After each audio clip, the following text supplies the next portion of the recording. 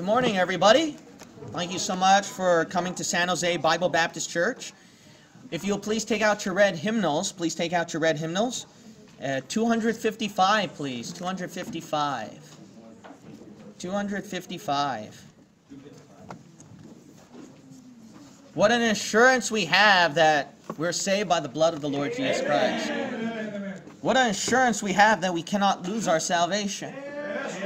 What an assurance we have that the Holy Spirit cannot leave us. And what an assurance we have that we have a mansion up in heaven for us, prepared by the Father. All right, 255.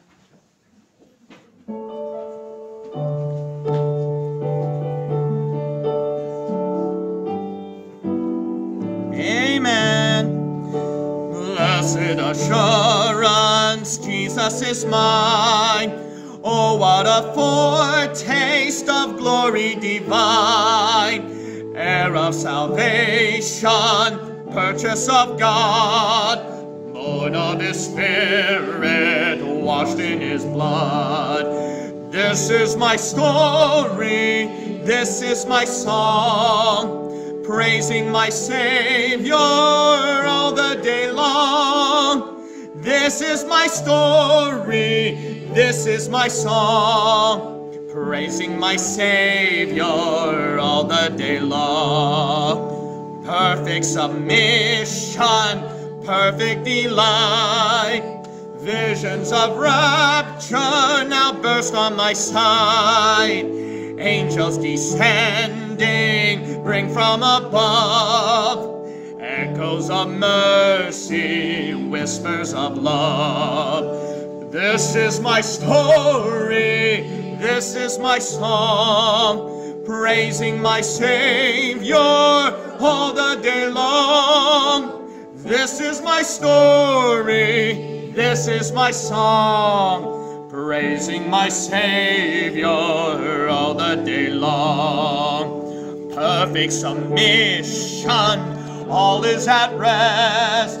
I and my Savior am happy and blessed, watching and waiting, looking above, filled with His goodness, lost in His love. This is my story, this is my song, praising my Savior all the day long. This is my story, this is my song, praising my Savior all the day long. Amen. And I want to give God the glory today. All right, so let's sing "To God Be the Glory," shall we? 449. 449. You know, it's very strange that people from all other parts around the world and different nationalities would come in a liberal area like this to give one person the glory on a Sunday when everyone's tired and they want to take a day off and relax and sleep on a Sunday because of work Monday. So odd. Who would come at such a day unless we love the person and he deserves the glory? Amen.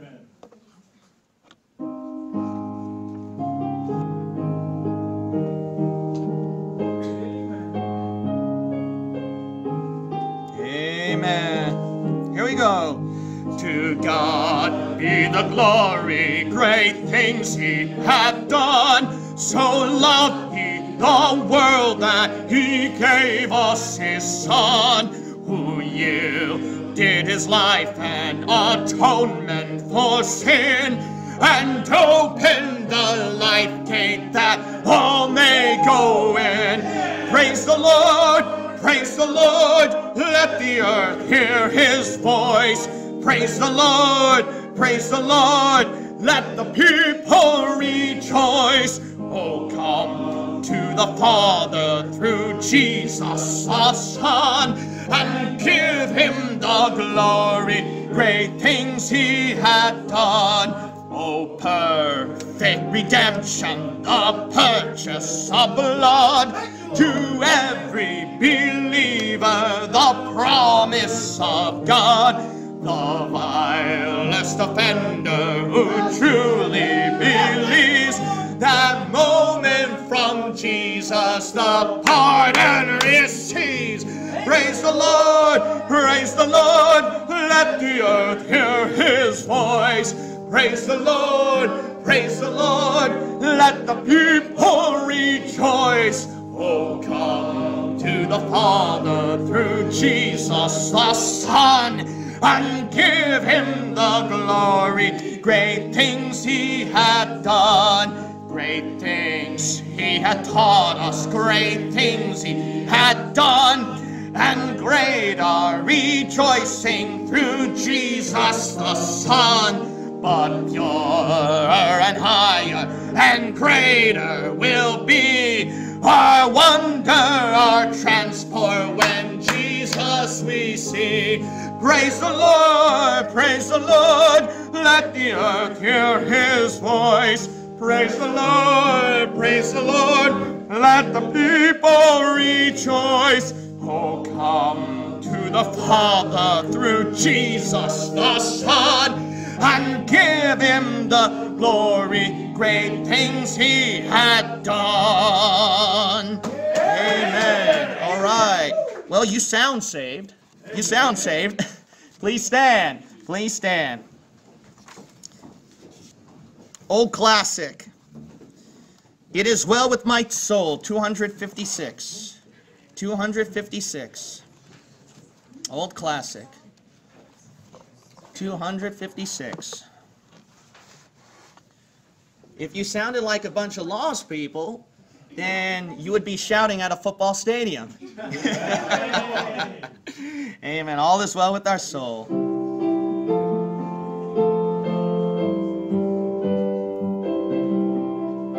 When peace like a river attendeth my way, when sorrows like sea billows roll, whatever my lot thou hast taught me to say, it is well with my soul, it is well with my soul, it is well with my soul. Though Satan should buffet, though trials should come, let this blessed assurance control, that Christ hath regarded my helpless estate, and hath shed his own blood for my soul. It is well with my soul. It is well with my soul. My sin, oh, the bliss of this glorious thought. My sin, not in part, but the whole, is nailed to the cross, and I bear it no more. Praise the Lord, oh my soul. It is well with my soul. It is well with my soul. And Lord, haste the day when my face shall be sight, the clouds be rolled back as a scroll, the trump shall resound, and the Lord shall descend. Even so, it is well with my soul. It is well with my soul. It is well. well with my soul. Well, amen. All right, amen. All right, you sound louder than a football stadium. All right, let's start with the word of prayer. Brother Jack, will you open up the service with the word of prayer? Dear Heavenly Father, Lord, we thank you for the gathering, Lord, this gathering of the saints for fellowship. Amen. Today on this Sabbath day, but we know, Lord, that you are our Sabbath. Lord. Yeah, that's good. And we thank you, Lord, for the opportunity to commune with you, Lord. And I ask, Lord, that you please forgive me for anything that I have done that's wrong in your sight, Lord, and take away any iniquity in me, Lord, that's holding me back from any fellowship, Lord, with you, Lord. And I ask, Father, that you bless the message that we hear today, Lord, and that message may be that message we need to hear this hour, Lord. Yes, and God. we thank you, Father, for the saints, Lord. We thank you, Lord, for the message. We thank you for this King James Bible we have here, Lord. And I ask, Father, that you continue to give us the discernment through your Holy Spirit in all the things we do. And we ask these things in Jesus Christ, our Lord and Savior. We pray. Amen. Amen. You may be seated. You may be seated. All right, your white hymnal, please. Your white hymnal. Shall we try 75 one more time? 90 and 9. 75. So I cannot give Brother Tom his request, but I'll compromise with him and give him his second favorite. All right, 75, 90 and 9. 75 in your white hymnal, please. 75 in your white hymnal.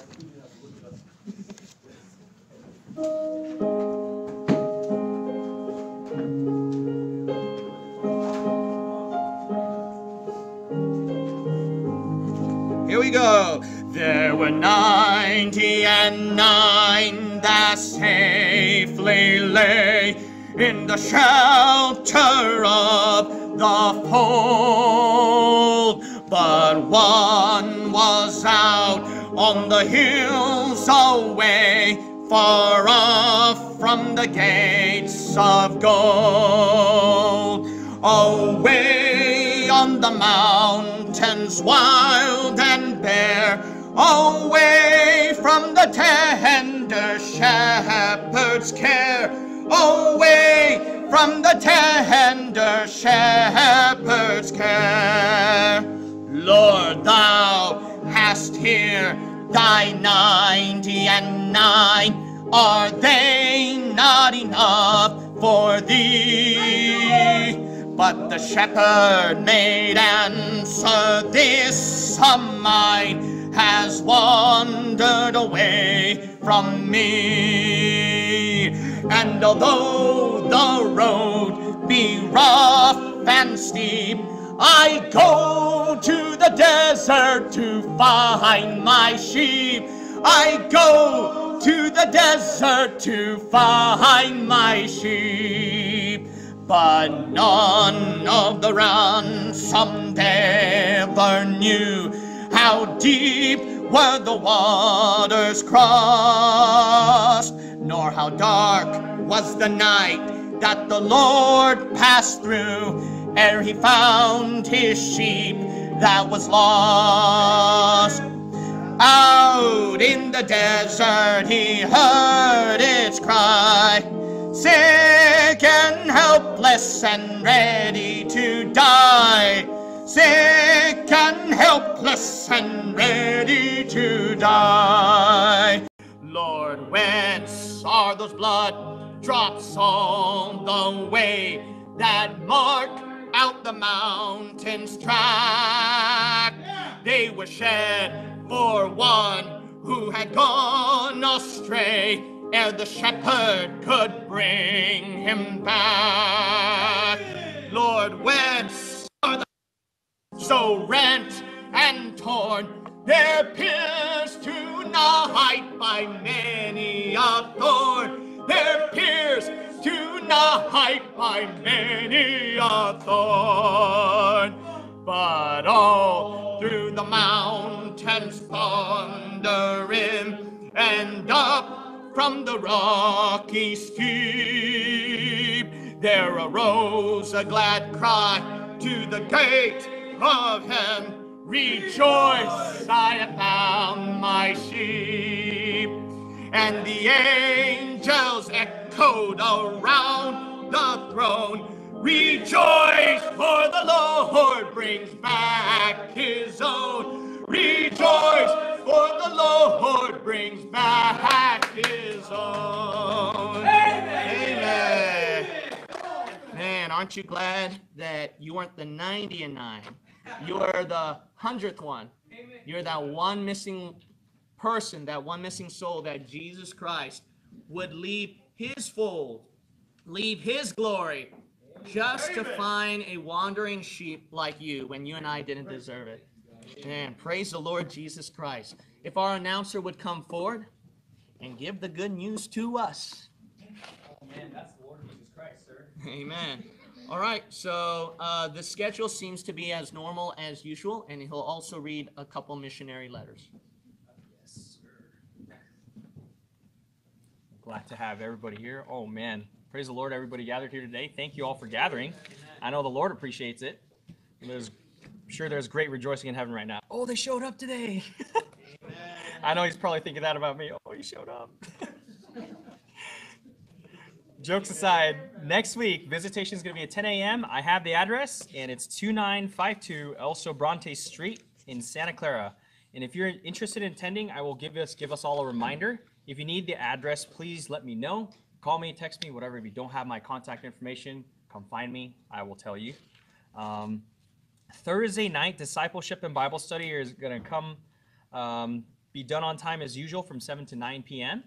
And we have our memory verses. We're reviewing the chapter in Isaiah about our Lord Jesus Christ, Isaiah chapter 53, and I'll read that today, Isaiah 53. And this was actually in the past month. However, we're just reviewing it, so we're doing 4 verses at a time. It seems like it's a lot, but it's just review, so hopefully it won't be as difficult this time around.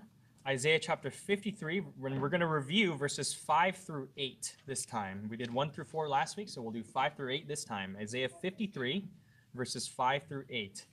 The Bible says, "But he was wounded for our transgressions, he was bruised for our iniquities. The chastisement of our peace was upon him, and with his stripes we are healed. All we like sheep have gone astray, we have turned every one to his own way, and the Lord hath laid on him the iniquity of us all. He was oppressed and he was afflicted, yet he opened not his mouth. He is brought as a lamb to the slaughter, and as a sheep before her shearers is dumb, so he openeth not his mouth. He was taken from prison and from judgment, and who shall declare his generation? For he was cut off out of the land of the living, for the transgression of my people was he stricken."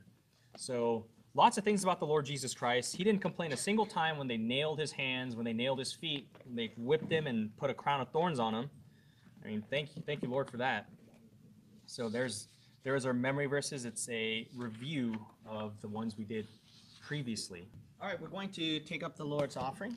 So if Brother Sean can come forward, as well as Brother Eric, if you would come forward as well. Brother Eric and Brother Sean. The offering plates are over there.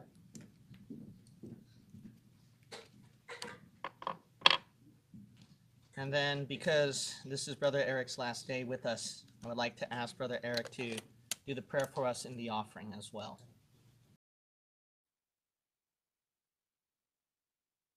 Us having a church that we can come to that's so much on fire and being able to do so much work for you, Lord. Amen. We thank the Holy Spirit for all that. We pray that you forgive us for any sins that we have. Amen. Right now, we plead the blood of our Lord Jesus Christ. Anything that's hidden will be eventually found out anyway, so we put it under the blood. That's good. That's good. Lord, please give us the conviction for souls as well, that whatever we do in the church, we do it for you, Lord, for the glory of your name, and that we can do as much as our bodies will allow us to do. And I pray that what we get here as far as the offering and the tithing goes, that it can be used for your glory, and it's not for us, Lord. It's That's for good. you, for your name. We pray that we can stay on this fire with the Holy Spirit that we have in all of us, that we can do even more works for you in the coming future. And the next time I come back, maybe we'll have even more members. That's good. And I'm always so thankful to have a home church that I can depend on, no matter where I go. Lord, please give us all the wisdom to do what you want us to do, and please bless the service that's about to happen. We pray that whatever we hear in the service, we can take away a lot of wisdom and use it in our everyday lives. Yes, God. For all these things we pray in the name of our Lord Jesus Christ. Amen. Amen.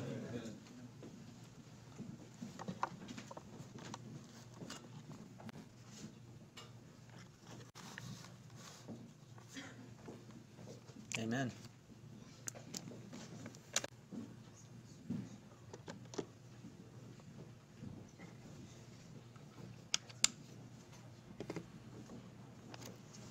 Matthew chapter 26, please. Matthew chapter 26. We're going to open up our Bibles to Matthew chapter 26, and then we'll read verse 31. Matthew chapter 26, and we will read verse 31.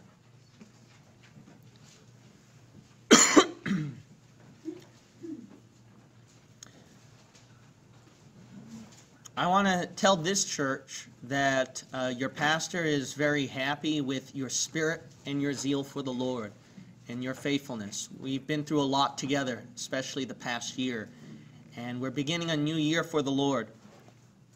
Now, I've been in the ministry for almost 10 years, and I've been through Bible-believing churches nearly all my life.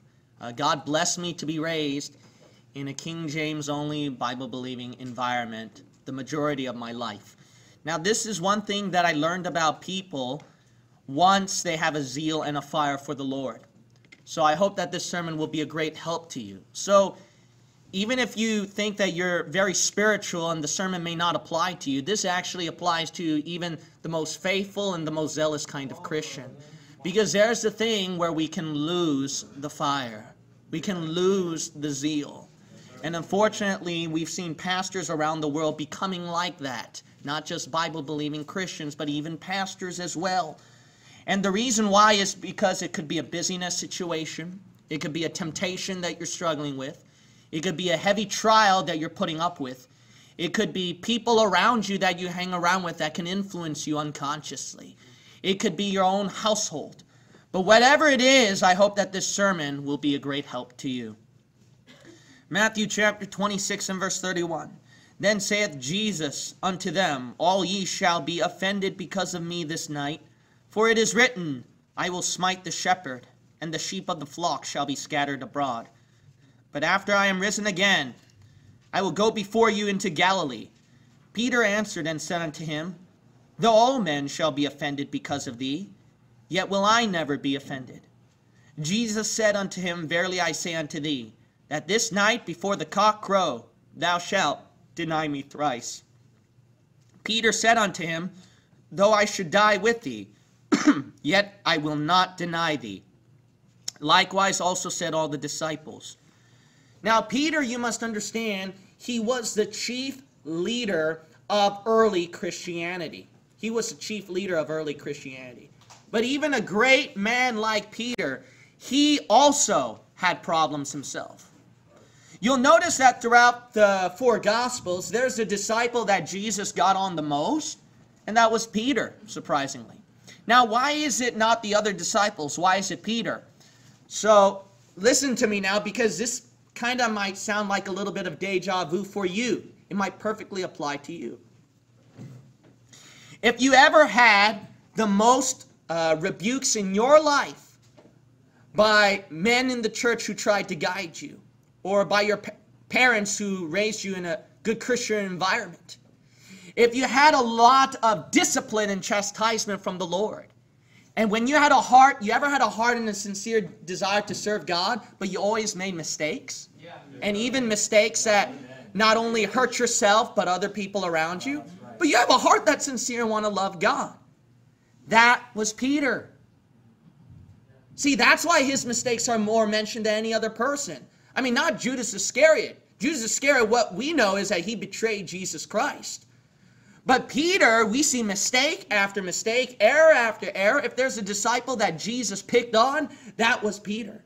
Why is that? Because Peter was the one who was closest to Jesus. Peter was the one striving for perfection. And when you strive closer to perfections, you're the one who clean off the most mistakes, the most errors out of all the other disciples.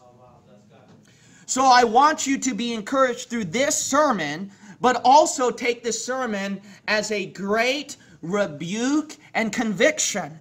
Because it doesn't matter how zealous you are, in the end, if you are not watchful and you are not in prayer, then like Simon Peter, you're going to say, I'm going to go to church today. Let's go out street preaching. Hey, let's have a prayer meeting. I want to tell somebody how to get saved. I have a great desire. I want to preach on the streets. I want to help you out, Pastor.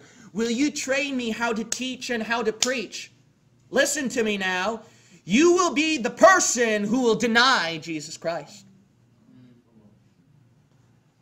You might say, why is that? Because Satan keeps his eye out on those who go closer to Jesus. Think about that for a minute. Do you think Satan's going to bother with some backslider? Some kind of carnal person? Some lost sinner? No. He already has his minions taking care of that. He's already got the world in the flesh already taking care of that. But there's a Christian who's on fire for the Lord and says, man, I got saved. I want to serve Jesus Christ. Satan is looking down. He said, aha, we'll see about that. We'll see about that. And as soon as you walk out the doors of this church and you return home, all of a sudden you get a phone call where something bad has happened. You're going to get something that happened when you go back to work. And all of a sudden, work life seems to fall apart on you. All of a sudden, there's some kind of catastrophe that happened in the church when you come back to the church. Sometimes you're going to come across situations in life where Satan just all of a sudden attacks.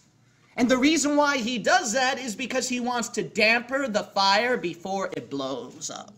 Before it lights brighter and brighter, he wants to put the fire out. What's common sense when you see a fire stirring up? The common sense is take a bowl of water and put it out. Not to let it burn. Do you think Satan has no common sense and he's just going to let it burn? He's going to let the fire burn and burn and burn like a cinder until the fire becomes unstoppable for Jesus Christ.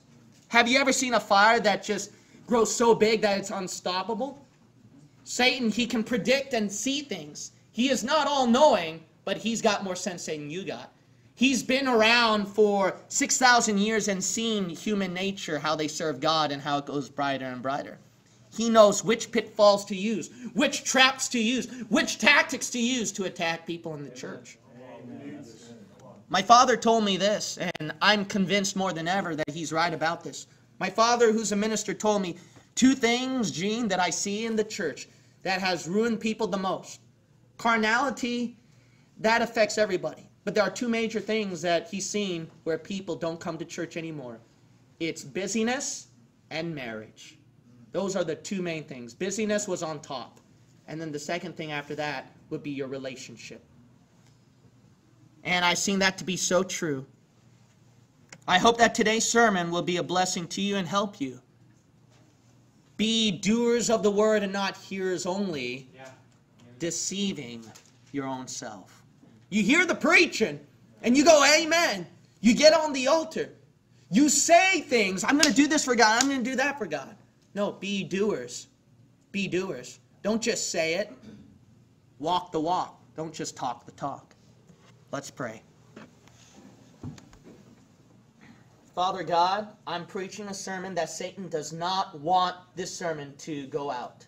I'm preaching a sermon where your people, your children, can continue to work in the field, in the harvest, and labor ferociously for your name. And Satan, he wants to attack the seeds that are sown. And he keeps producing stony ground. He keeps producing grounds with thorns. He keeps sending those birds to take away the seeds. I pray that you'll please keep those crows and ravens far away from this sermon, and that you'll take full control. May seeds be scattered everywhere, and may it bring forth fruit 100-fold. To people here and to people online, you deserve the glory, Lord. May the fire not go out. In Jesus' name we pray. Amen. Amen. I want you to look at verse 31. Then saith Jesus unto them, All ye shall be offended because of me this night. For it is written, I will smite the shepherd, and the sheep of the flock shall be scattered abroad. That's the key. What's the key, Pastor? The key to make the sheep scatter is when you smite the shepherd. Now, Jesus Christ, He's the chief shepherd of your souls. Amen? Amen. Now, do you know what the word pastor means? It also relates to shepherding the flock. Satan, he already smote the shepherd a long time ago at Calvary, and he lost. In fact, the people grew hundreds to thousands, and it kept marching on for 2,000 years. So God had an all-powerful shepherd that Satan cannot overthrow. But how many shepherds on this earth who are humans and who are not Jesus Christ, who are pastors of churches, have Satan fallen one by one by one? And then you see the sheep scattered. You know who Satan's going to attack? He's going to attack the pastor of the church. He's going to attack the evangelist. He's going to attack the missionary. He's going to attack people who have some sort of responsibility for shepherding the sheep. Do you know why Satan goes after them? That way the people, when they're coming to this room right now and hear the message, they don't change their lives after this. They don't go out and serve Jesus Christ more after this. If I preach to you a mellow, watered-down sermon that did not convict or motivate your heart, you would be just like everybody else going to other different churches who just go back to a lunch buffet, sing along, get along with everybody, talk about the next football game, what's on the news, and what's going on in politics and office, and who's winning, and then, yeah, I want to go back to watch that wicked movie. I want to go back and listen to the worldly music. Look at that worldly dressing that you're dressed up in. Yeah, I like mine too. You go back to the world. You go back to sin. You go back to the flesh. That's what happens if you don't get a pastor that preaches conviction. If you get a pastor that smiles at you 24/7 and makes you feel comfortable. If you get a pastor that does not mention your specific sin. If you don't get a pastor that talks about a specific right doctrine. If you don't have a pastor that tries to get this church riled up. So Satan, you know who he's going to attack? The men of God. If you don't think so, picture what it's like without an evangelist. Picture what it's like without a missionary. Picture what it's like without a pastor. How do you think the people are going to survive? Will there be any more ministry here in San Jose? Will there be any more ministry in other parts of the world, in foreign countries? What will happen if the shepherd is smitten? Then what will happen to the sheep? So you know what you need to do? What you need to do is that you need to support the shepherd. You need to pray for the shepherd. You need to help out the shepherd. You need to protect the shepherd. The reason why is because Satan, he's going to attack the shepherd more than any other person in the church. Why? Because he knows the church will not march on. He knows the church will close. He knows that tracts will stop passing out. He knows that the sermon will not be preached. He knows that efforts that are made to spread Bible-believing truth will come to a halt once he attacks the preacher. Satan, the people he hates the most, more than anybody else, are preachers. That's right, sir. He hates those people the most out of a Bible-believing community. Oh, he's not worried about scholars. They got too much facts in their heads, and they're just dead in their spiritual walk for Jesus Christ. Oh, he's not worried about the Christian who hardly comes to church and who's rich with a lot of money. Oh, no, he's not worried about that. The world got them sucked up. He's not worried about. What he's worried about is preachers who have a heart for Jesus Christ. And it doesn't matter how small they are. He's scared of those preachers who are so small, yet they keep pressing on for Jesus because he knows that he can't get them with numbers. He knows he can't trick the pastor and water them down with numbers, with fame, with more money, with more comfortable salary, with more people in the church. He knows he can't get them with a nice church bill. He knows he can't get those preachers anymore. He hates those preachers the most. Not the preachers who are well off, get good money, good pay, and have a humongous church building with a lot of numbers. Don't get me wrong, God has used some Bible-believing preachers like that, but how many of them are out there? How much is the greater majority of preachers who are well off in large churches fallen into apostasy? Because Satan knows eventually the world will catch up with the preacher. He knows the flesh. He knows that fame. He knows that pleasure will eventually get the preacher. He knows that he'll get them one day. That's why I want to ask you this question. If the shepherd is smitten, will you still come to San Jose Bible Baptist Church? Will you still pass out tracts, preach the gospel on the streets? That's good. Come on. What are you going to do? I want you to picture right now if your pastor was not to continue anymore. If your pastor just died all of a sudden. What are you going to do with your Christian walk? What happened to, I just got saved, I have a fire for Jesus Christ. What happened to that now? What happened to, let's go out street preaching tomorrow. Let's go have a prayer meeting tomorrow. What if pastor dies tomorrow? What happened to that? You know what I love? One thing about Dr. Ruckman when he passed away in his funeral? You know what they did? They just immediately went to PBI class after that. Because they said this, that's what Dr. Ruckman would have wanted. Wow. You know why? They knew we better get back to work. You know, there are cultists and heretics and trolls who hated Bible-believing truth and have attacked the King James Bible and dispensational truth. And they thought that because Jack Chick died and Dr. Peter S. Ruckman died, that the Bible-believing community will all perish, will all fade away, will go into nothing. You're dead wrong. I still see that missionary there, over there in the Fiji Islands. See a missionary there in Africa and Malawi and South Africa. I see missionaries in Korea, and I still see missionaries in China and Indonesia and in Muslim nations. And I still see Bible-believing pastors holding the sword, the word of life, on the street corners of their local communities. I still see Bible-believing pastors preaching out of the King James Bible, not an ESV, not an NIV, not the NKJV. And you can make 20 more versions of the KJV, but you will never out-popularize this book. This book had billions of copies already. You will not take this thing down. You will not take away Bible-believing truth. God's truth will march on. You know why? There are people out there, not just you, people out there whose shepherds have been smitten, but they did not scatter. Praise God. Yeah. They did not scatter. By the way, who should be your shepherd anyway, your ultimate shepherd? It should be Jesus Christ.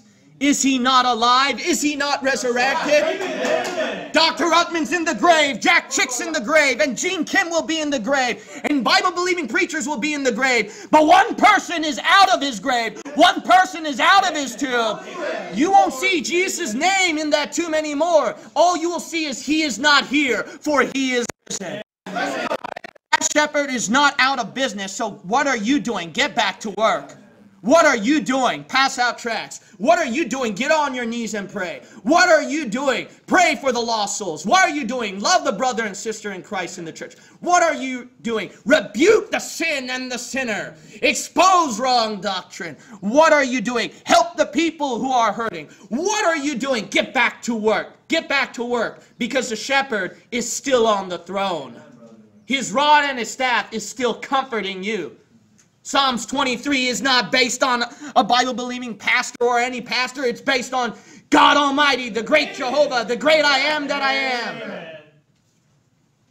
Because he's your shepherd, you should keep doing your job, sheep. What are you going to do when Pastor Kim dies, huh?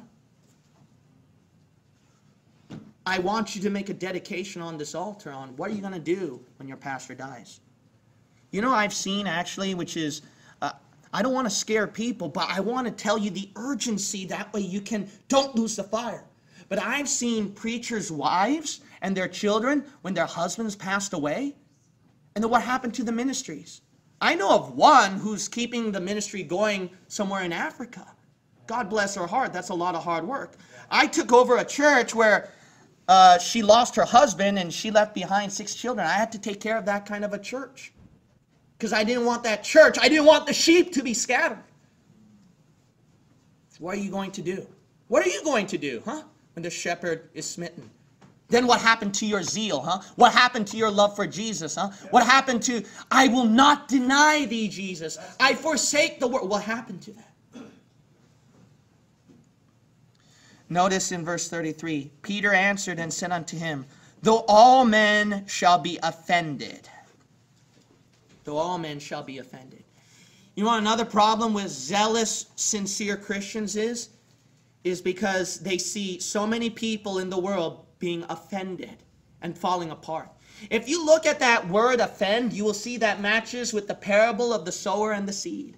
And you know what? The Bible says this. The Bible says there was a particular ground that could not grow. You know why? It was a stony, hard ground. You know why? I'll tell you why. What happened? Because when persecution ariseth, they were offended. You know what we get? Oh yeah, let's serve Jesus Christ, I'll do that. But what happens? Then certain things come up. That's right. That prevents you from coming into church. It's a little bit more busyness with your work. It's your relationship with so-and-so that's bogging you down. It's somebody in the church that you feel uncomfortable and keeps you away. It's some kind of sickness in your health that deteriorates and you feel like, I can't come to church anymore. It's something some trouble is going on in your household with your friends out there. Some trouble is going on in your workplace. There's something that offends you. And that's what Satan is looking for. Satan is looking for that, church. Is he? Didn't you remember the verse? Be sober, be vigilant, because your adversary, the devil, as a roaring lion, walketh about, seeking whom he may devour. Yeah, that's right. He's watching. He knows what made you offended. You know why? You know why? He's seen mankind for the past 6,000 years. Right, yeah. You're no different. Preach on that. He's seen them all. Yep. And he took care of them all. He made every one of them sin. He made every one of them sin. You see, Abraham, the start of the new nation, he fell. Noah, who would have repopulated the whole world, started a new kingdom, he fell.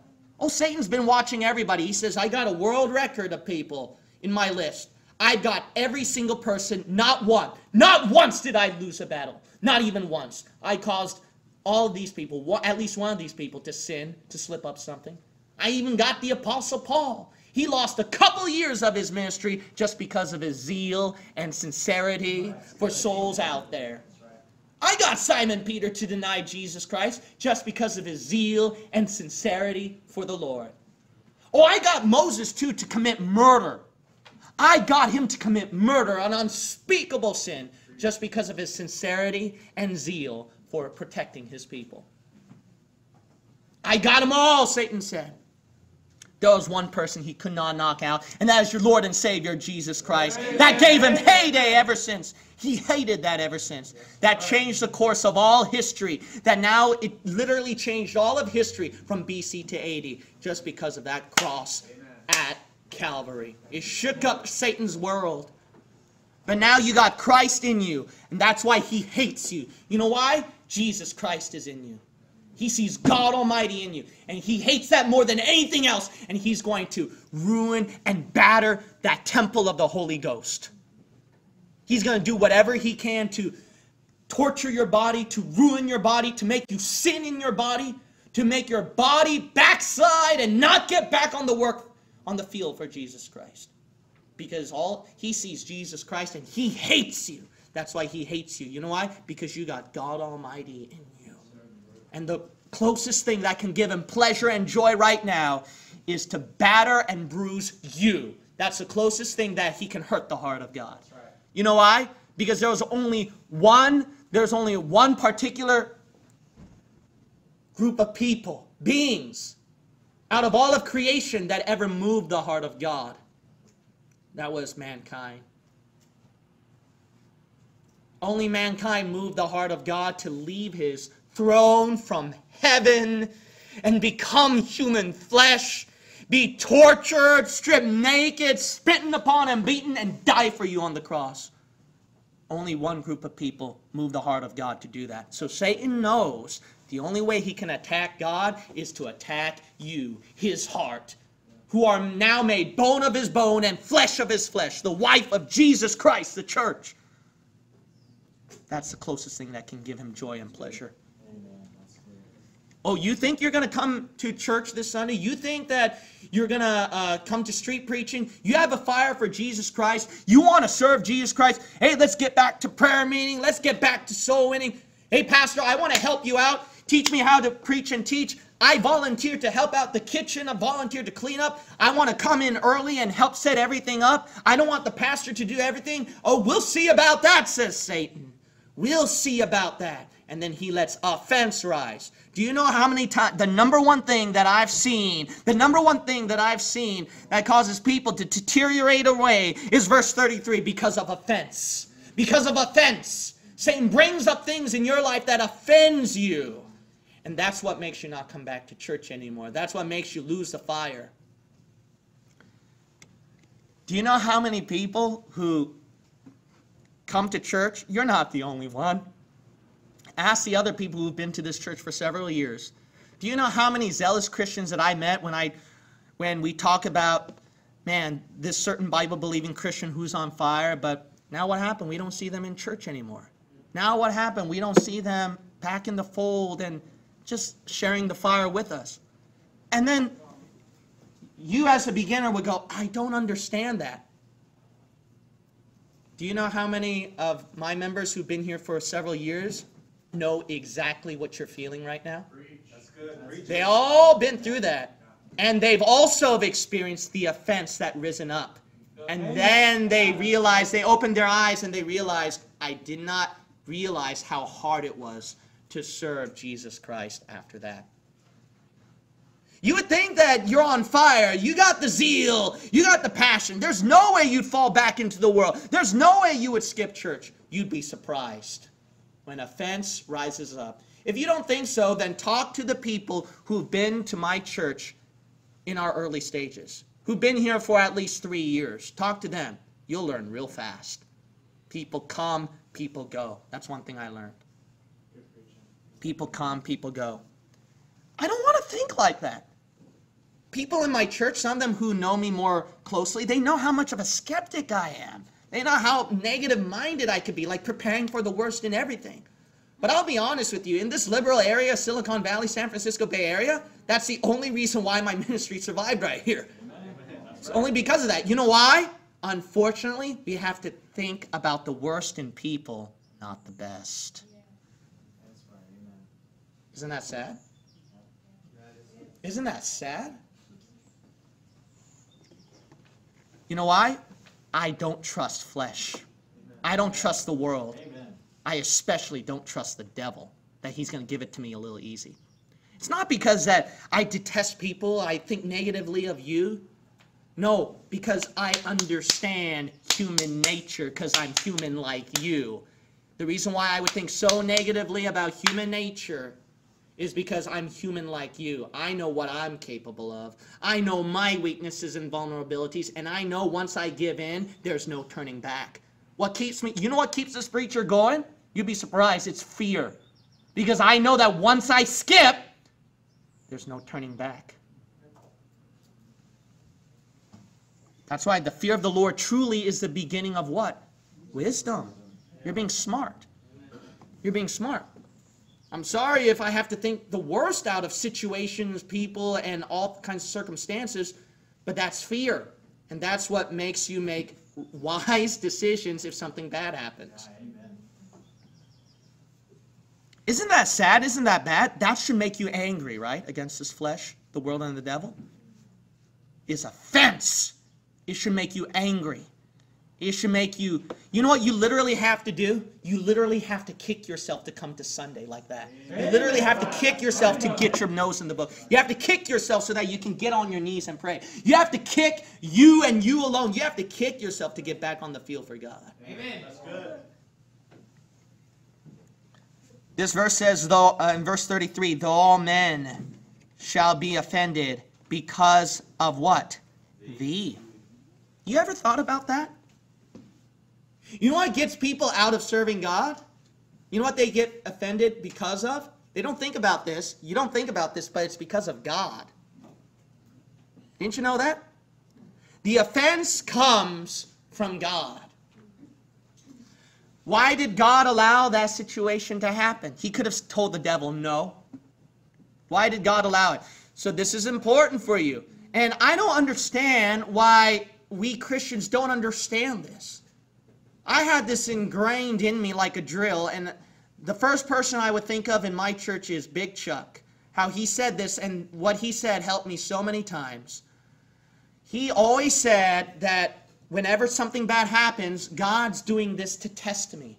God's doing this to test to see if I will hold out. And then I'm going to get the blessing. I will get the answer to the prayer. I will get the success. I will get the joy. But I need to pass this test first. How many people still do not understand that? When something bad happens, when something hard happens, we don't think this is a test. We want the blessing now. We want the success now. We want the answer to the prayer request now. We want the comfort now. We want God to help us out right now. No, child, this is a test for you so that God can see if you can really prove yourself that you'll be faithful. Then you get the success. Then you get the blessing. Then you get the comfort. Not now. Can we as humans not understand that lesson? After 6,000 years, you would think mankind would finally understand that lesson. Mankind can never understand that. That's why we have to have technology or we'll go crazy. Because mankind needs it now, now, now, and now. What a messed up, blasted, wicked, lazy, slothful, degenerate world that we live in today. I'm so sorry that you have to see an ugly side of me today. But the reason why I'm so angry is because I'm angry at sinful human nature. I'm so upset how many times I let my Lord down. I'm upset how many times where I had the heart and sincerity and I just broke God's heart again. I'm so upset at myself where I thought that I got my bases covered and I thought I armed myself completely, that the devil found a hole and hit me still. I'm so mad at myself. I'm so mad at human flesh. Your worst enemy should not be the devil. Your worst enemy should be you, your flesh. It should be this detestable thing. I'm gonna shout and run the aisles when Satan is cast into the lake of fire. But I'm gonna sing and shout louder when I get raptured out of this demonic, hellish body. You know what the number one thing, I don't know about you, friend. You know what the number one thing that I want the most in my whole entire life? Is that I will never sin again. I will never displease my Lord again. I don't know about you at the judgment seat of Christ. The number one thing that I want at the judgment seat of Christ is not the gold, not the silver, not the precious stones, not cities to rule, not an inheritance of literally all things. What I want the most is that God will say, good job, son. You made me proud. Amen. That's what I want the most. You know why? Because I hate letting my God down, the one who died for me. The only one who ever loved me enough to take up all my sin. There was no other human, not even my mother, not even my father, ever loved me that much. Only Jesus Christ did it all for me. He's the only one who loved me enough to never sin for 33 and a half years and went through all sorts of temptations like as we are, yet without sin. That's right. You try your husband, your wife, your son and your daughter, your mother and your father, your best friend, your loved one. No one can pull up that much love for you. That's right. Amen. Whoever lived 33 and a half years without sin and dying for you. Because of thee. You got to understand this. This trial is from God. You got to think like that. We know that, don't get me wrong, we know that Satan attacks the church, and we'll say Satan's attacking. Don't get me wrong, it's because of things that naturally happen, and you'll just have to naturally deal with it. Don't get me wrong, maybe it's because you're weak and you're vulnerable. You should be stronger. Don't get me wrong about that. But ultimately, you got to understand and think this all the time. God is testing me right now. God is testing me right now. If I want that prize, if I want that reward, if I want that success and blessing at the end, I better hold on a little longer. It's not forever. It's not forever. Why are you so impatient? Why are you too comfortable? Why are you so Laodicean and weak? Can't you just hold on a little longer to Jesus? And that answer to prayer will come. That blessing will fall down and shower upon you. That success that God promised will come to you. Can't you just hold on a little longer? Hold on a little longer. God is testing you right now. So if I'm going through something right now, I got to think this way. It's because, Lord, you're testing me. And I thought that way before I became a pastor. Right before I became a pastor, after I graduated Bible school, Satan poured everything on me. I went through so much sleepless nights and pain and hardship, and I stayed faithful to every church service and soul-winning event and kept myself going full-time through college and through church and through work. I remember that. But you know what made me grit my teeth and not quit? Because there was one thing going in my mind. God says, if you can't pass this child, what makes you think that you can pass the next one that I've called for you? I had no idea I would have 97,000 subscribers online. I had no idea that I would meet Brother Eric and Brother Tom in our church. I never thought that I would see Brother Sean winning almost 100 souls to salvation. I never thought that I would see a Brother Robert who would upload and take care of emails for me. I never thought that I'd see Brother Jack who would play the piano at times and sing with me specials. I never thought that Brother Brent would play the piano for our church. I never thought that I would see brothers and sisters in Christ who tell me to take care of their funeral, to take care of their wedding, to witness to their loved one, their family member to salvation. I never thought that I'd ever meet Filipino people, Russian people, Tongan people, Caucasians and Hispanics, Chinese, Korean. I never thought that I would meet this kind of diversity. But that was something the Lord did not show me at the age of 19. That was something the Lord told me. I can't put you to the next level. I can't use you until you pass this test. And that's what you got to understand. You don't know the blessing. You don't know the reward. You don't know the happiness and the joy that God can give to you, that He promised. I'm at the best stage of my life ever. From the past 30 years of my life. This is my bliss. This is my heaven for now. I never thought I'd attain something like this. I am truly content with what I have today. God's been more than good to me. And some of you know about the situations I had to go through, and even the recent situations I had to go through. But you see what happens when you pull through and what God will bless you with? Amen. Amen. You don't know the blessing. God doesn't show you the blessing. You don't know. But can't you have faith that He is truly good? That He is not a liar and He will bless you with success? Can you not hold Him to His word like a good father, that He's a good father to you? And just hold on a little longer, child. Please hold on a little longer. Why can't you hold on a little longer?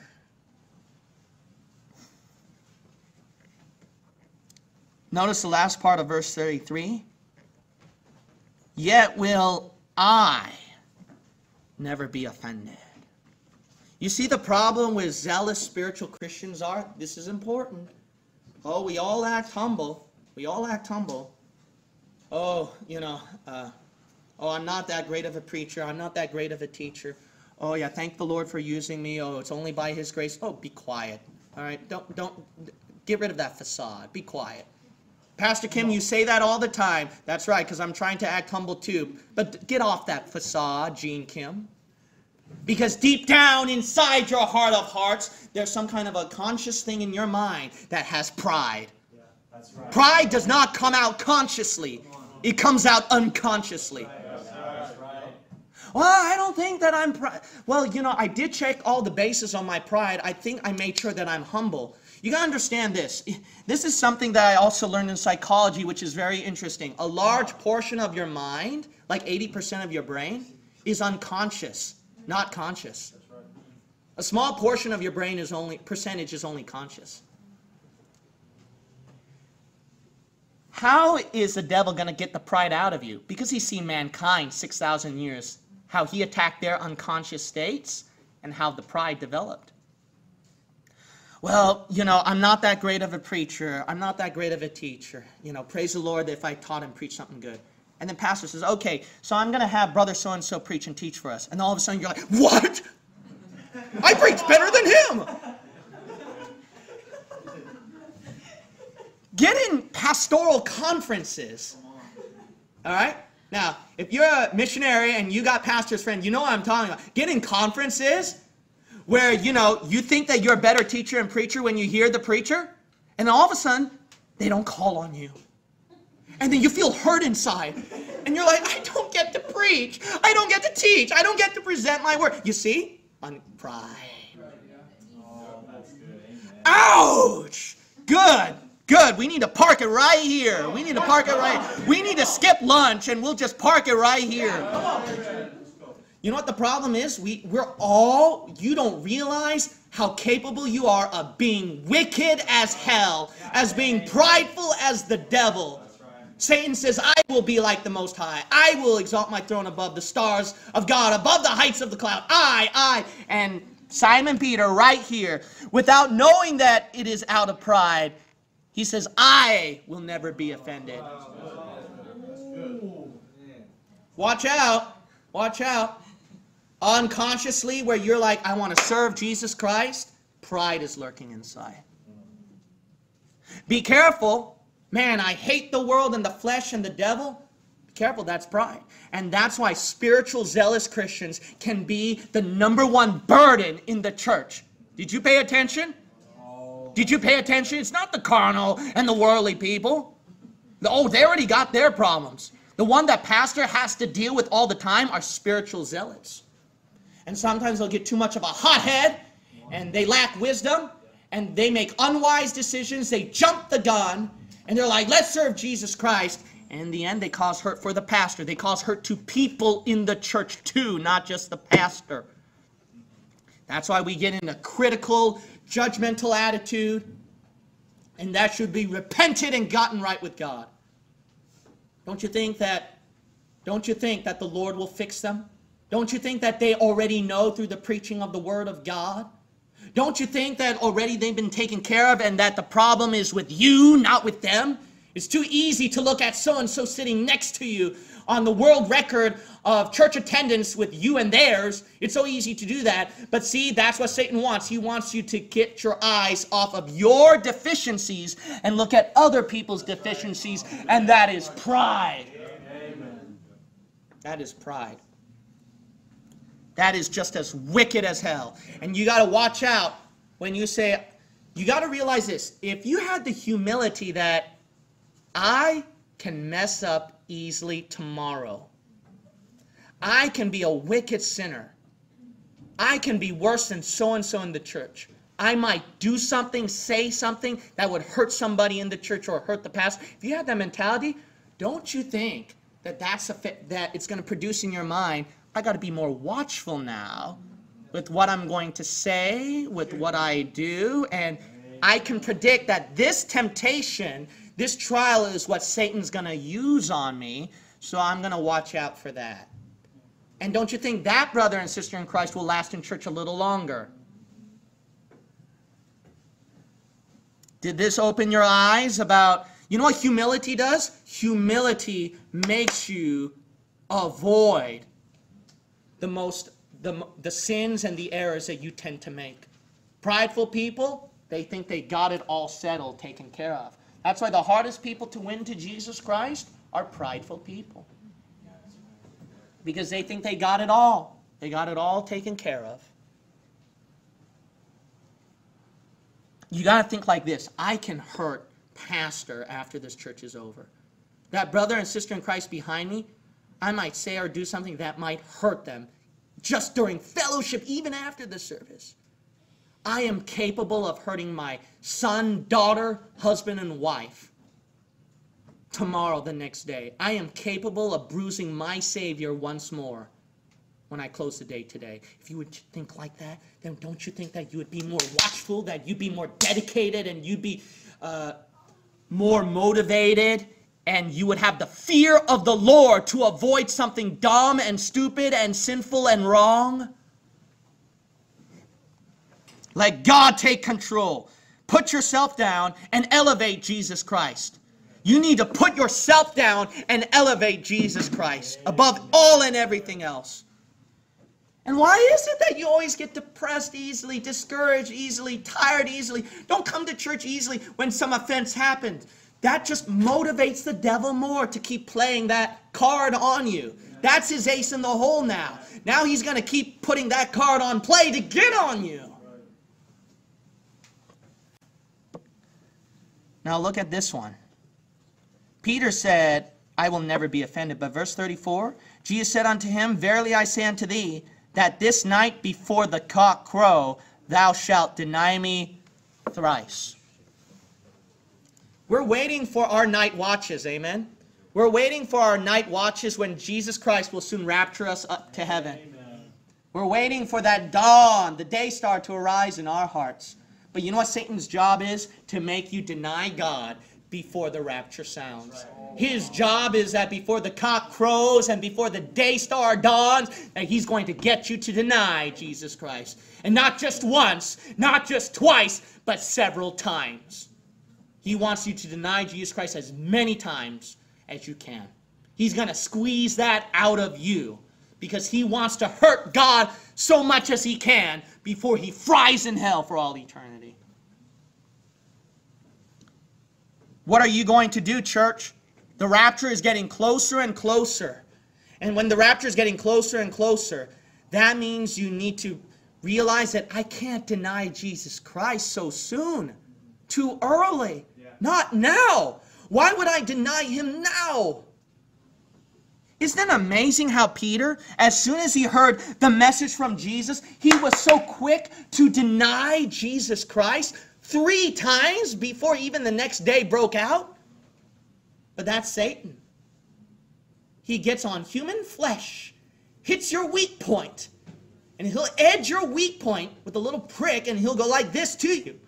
And he'll get you to deny Jesus Christ multiple times as soon as this message is over.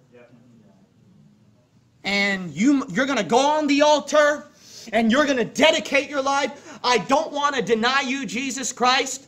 But then Satan, he's going to get you to deny him like Simon Peter. I won't deny you, Jesus. He's going to get you to deny you.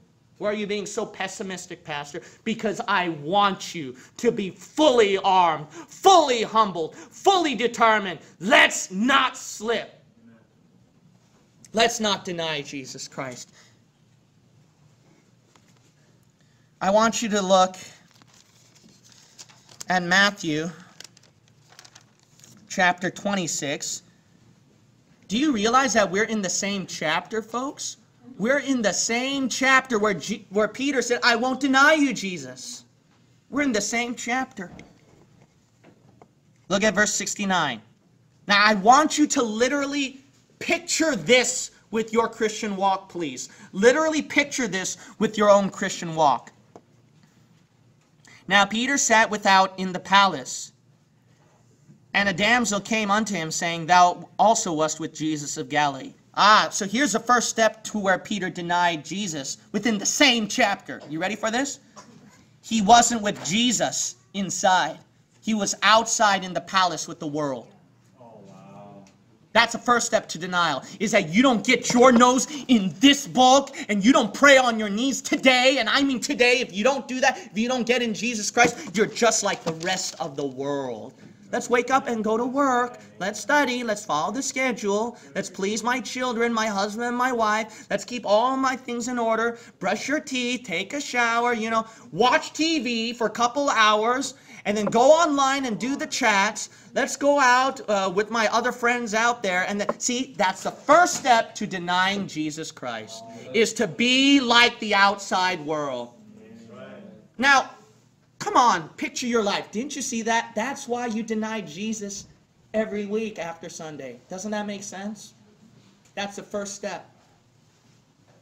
I could preach this as a second sermon from 69 through 75. Let's keep reading here. And a damsel came unto him, saying, Thou also wast with Jesus of Galilee. But he denied before them all, saying, I know not what thou sayest. You see what happens right here? What happens right here in verse 69 through 70? Peter, he didn't cuss up a storm. He didn't do anything strong or wicked. He just says, no, I don't know Jesus. You know what happens after that? It's that denial stage in your mind where, not today, I'll read my Bible. I'm not messing up. I'm not becoming a wicked sinner just by skipping today. It's not a big thing, you know. I'm just tired. That's the number one line. Tired. Tired, tired, tired, tired. Well, aren't we all tired? Isn't your flesh tired? Maybe this flesh is so wicked that it just wants to feel tired all the time. Verse 70. But he denied before them all, saying, I know not what thou sayest. Verse 71. And when he was gone out into the porch, another maid saw him, and said unto them that were there, This fellow was also with Jesus of Nazareth. And again he denied with an oath, I do not know the man. Now you know what happens? It gets worse. In verse 71, it's not that he's in the world now. Now everybody else, not just one damsel, but everybody else is starting to know, hey, this guy's a Christian. Now everyone knows what you've been doing Sunday morning. You weren't at church. They know that you were at home. They know that you were at work. They know you were with them doing something. The world recognizes real fast who you are because they see you at work. They see you living next door to them. They see your everyday living and conversation. They know who you are. Now your testimony is getting a little influence. Now people in the church are going to start talking about you. What happened to so-and-so? What's going on with so-and-so? See, testimony now is getting ruined and spreading. And then now you're going with an oath right here. Verse 72, he denied with an oath. Now the denial is so strong that it transformed now into an oath where it's locked and strong, where first time it was just a denial, simple denial. Oh, I can't read the Bible today, but that became an oath now in your unconscious mind. Because the past 7 months, you kept saying the same line, I'm not reading the Bible tonight.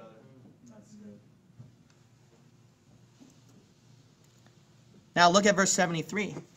And after a while came unto him they that stood by, and said to Peter, Surely thou also art one of them, for thy speech bewrayeth thee. Then began he to curse and to swear, saying, I know not the man. Now you know what happens in verse 33? There are glimpses and fruits, pieces of fruits from your spiritual walk. Because you had the spiritual zeal for Jesus. It's not like the fruit disappears like that. There are traces of it remaining. And people, even though you're drinking at a bar, they know there's something different about you. For thy speech bewrayeth thee. I notice that when we play that music, you're not really into it. What's up? I know that when I gave you that drink, you weren't that excited. I remember then when we're trying to look at these dirty images that you would kind of hesitate and then you would turn your face away. What happened when we're talking at lunchtime during break after work, you know? I noticed that you're not really into it. I saw you pray before over your meal. Oh, no, I didn't pray. I didn't pray. I don't know what you're talking about. See, you know what happens now? What happens now, your testimony is truly ruined because they see glimpses of fruits and traces of your Christian walk, and now you're totally denying that. You're saying, no, I don't go to San Jose Bible Baptist Church anymore. I used to go to that church, but not anymore. I used to soul win, and I don't do that anymore. I used to believe the King James Bible is the Word of God. I don't do that anymore. And then you know what you do? You start to curse, and you start to swear, and you say, I don't do that anymore. How quick you've fallen. How quick have you fallen? You notice from verses 69 through 73, you know how Peter becomes like that? Because he rationalizes it in his head.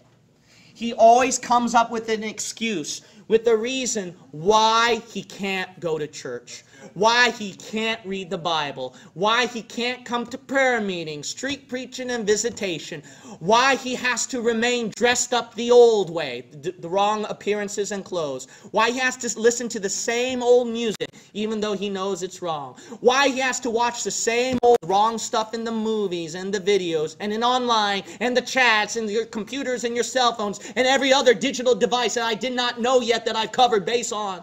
He knows that you're always going to rationalize and make an excuse why you're doing it. And you're going to come up with a spiritual reason and a spiritual excuse to justify your spiritual neglect. Then what happens? Verse 74, and immediately the cock crew. And Peter remembered the word of Jesus, which said unto him, Before the cock crow, thou shalt deny me thrice. And he went out and wept bitterly. You know what happens at verse 75? I'll tell you what happens to spiritual zealous Christians. Once they pass step 1 of denial, step 2 with an oath, and step 3 where they really shoot their Christian testimony, you know what happens to them? They get discouraged. They weep bitterly. And they can't come back to San Jose Bible Baptist Church anymore because they're afraid of what so-and-so might say to them. They're afraid of so-and-so what they might think about them. They come in shame. And they'll know that they feel welcome and loved and shake your hand and stuff like that. But they're going to be thinking inside, brother, sister so-and-so, pastor so-and-so thinks of me that way. And because of that, they will never come back to church again. You know how Satan really gets on spiritual zealous Christians? It's through discouragement. He really eats on them with discouragement. And you got to kick discouragement in the rear end and don't let discouragement get to you. Who cares what brother, sister so-and-so says and thinks or what pastor so-and-so says and thinks? You better get your rear end into church and sit down and listen to the word of God. Amen. Kick discouragement in the rear end. Who cares what discouragement says? Satan always likes to discourage you. Oh, you're a wicked sinner. Oh, you messed up again. Oh, what do you think pastor so-and-so is going to think of you? Oh, you repented. You got right with the Lord the 1,000th time again. Oh, you know you're going to mess up tomorrow. And how uncomfortable will you feel during the fellowship when you're around the brother and sister? What can you say to them? How are you going to fellowship with them? Won't you feel so uncomfortable? And you see how Satan always gets on your flesh? That's fleshy. Discouragement is fleshy. Do you realize this is a sin? Discouragement is a fleshy sin that you use to satisfy yourself. It's not to make you feel bad. It's to make you feel good. Because you think that by feeling bad, you have reasons not to come back to church again. Reasons not to get back to work again for Jesus Christ. No, deep down inside, you don't want to fight it. You don't want to fight the tears, the discouragement, the uncomfortable tensions, and the people. You don't want to fight it. You don't want to face the music. Deep down inside, you're afraid of your flesh, how you would feel, more than pleasing God. We need to stop weeping bitterly and realize that Jesus Christ is the person that wipes away all tears from our eyes. And he's the one that's still on the throne and still in control. And he's the one that says, a just man falleth 7 times and riseth up again. He's the one who says, if your brother trespass against you 7 times in the day, and say, I repent, thou shalt forgive him. We got to realize that Jesus Christ said, if I am faithful and just to forgive you of your sins and to cleanse you from all unrighteousness. Amen. We got to hold Jesus to his promise. As far as the east is from the west, so far hath he removed our transgressions from us. Wipe the tears from your eyes. Get on the altar. Get right with God. Because if you don't, then you know what's going to happen at verse 74? The cock will crow, and you will deny Jesus Christ thrice. When that rapture sounds and that cock crows, and you deny Jesus Christ thrice, how hard will you weep harder at the judgment seat of Christ than right now? I would rather weep now, get right with God, than weep at the judgment when that cock crows. Every head bow and every eye shut. The altar call is open. If the Lord spoke upon your heart, please feel free to come down here forward on the altar's floor. You can pray on the altar or you can pray in your seat. It doesn't matter. But enough with denying Jesus. We're such spiritual zealots. I'm King James only. I'm dispensational. I'm Bible believer. And Satan uses that to trip you up, to make you fall. I'm a pastor. I'm an evangelist. I'm a missionary. I led souls to salvation. I planted ministries. I passed out thousands of tracts. I led hundreds of souls to salvation. I preach hundreds of sermons. Repent and get right with God. Don't be a Simon Peter who's spiritually zealous and then he'll deny Jesus. Be humble. Be humble. Be fearful. Be determined. Be strong, not discouraged. And get back on the saddle and ride your horse and serve God Almighty.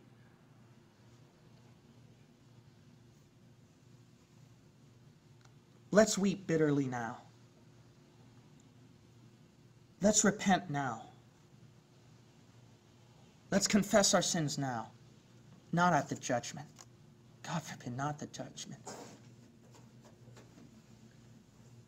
Not the judgment. That cock's about to crow. Sun is rising. Dawn is about to rise. You see it over the horizon. We see it everywhere in our world. Jesus is coming. Something's going on in Mecca. Something's going on in China. Something's going on in Russia.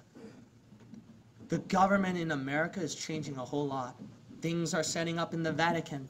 Things are setting up at Jerusalem. Technology is scaring us. Sun is about to shine.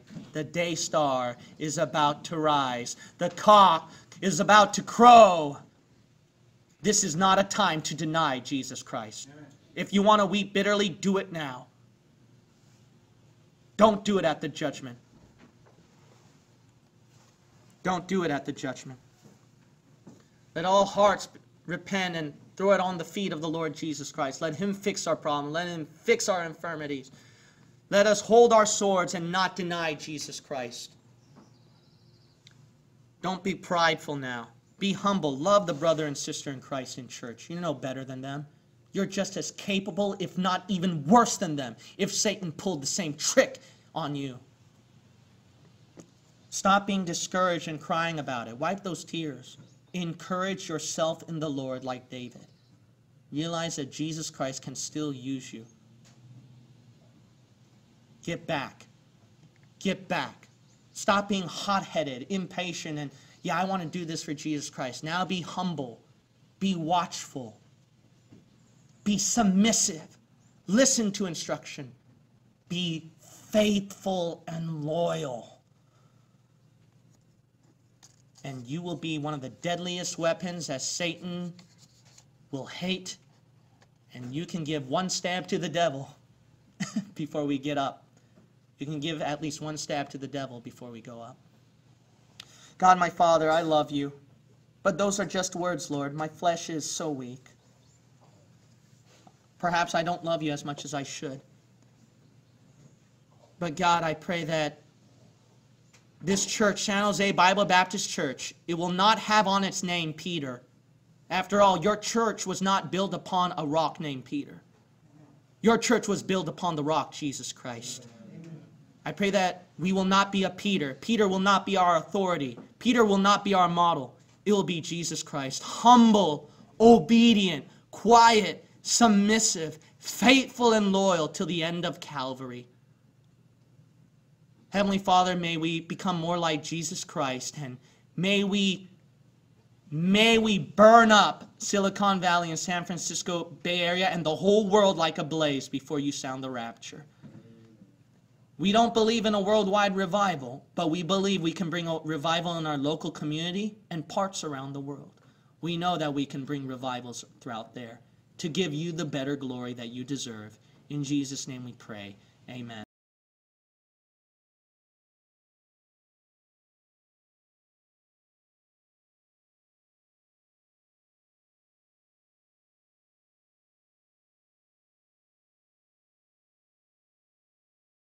Out of all the wrong doctrines that's happening in our day and age at the last days of the church, as the apocalypse is coming even closer, the point of all this, friend, is that you won't be even able to grow in knowledge of the truth, in Bible-believing truth, until you get saved first. The most important question you have to ask yourself after watching all this is, if you were to die today, are you 100% sure that you're going to go to heaven? Perhaps one of these wrong doctrines have affected you and you had the improper way of salvation. As you have seen before, the way to get saved is very simple. It's only simply salvation by grace alone, without works, through the Lord Jesus Christ in this Christian day and age. If you're not sure that you can go to heaven after you die, it's very simple to get saved. First of all, you have to understand that because of sin, God is a holy God, and He cannot even allow 1% of sin into heaven. So He has to judge sin with a burning hell. So it is very important that you got to realize how serious sin is, and you must repent. You might say, well then, I guess I have to clean up all my sins. I guess I have to go to church. I guess I have to get baptized. I have to be a good person. No, my friend, good works can never save you. Jesus is God who died, buried, and resurrected so that He can pay all the sins for you. You don't have to pay a single sin for yourself. So all you have to do as a repentant sinner is turn to what he did on the cross alone for your salvation.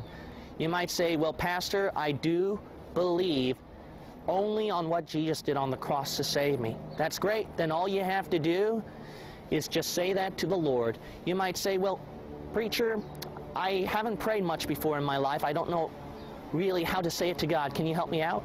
Sure. You could say it this way. Dear God, I know I'm a sinner. As I repent, I put my faith that Jesus is God and that he died, buried, and resurrected so that his blood can wash away my sins. I put my faith in that alone to save me, not my good works. In Jesus' name, I pray. Amen. Congratulations, my friend. If you meant it with all your heart that you put your faith only on what Jesus did on the cross through his blood to save you, then you are saved. It's that simple, my friend. Now, my friend, it is important to grow in Bible-believing truth. You now know the truth. What are you going to do about it? As the apocalypse comes even more closer and Satan's about to set up his kingdom even more, there are many souls dying and going to hell, and even many more churches out there who don't know right and wrong doctrine. It is up to you now on what to do.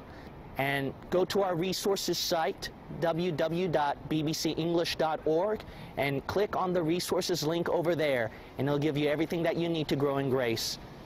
The next step of your journey now is up to you. We've done our part, giving you this movie. All of it was done for free by the love of the people. God bless you.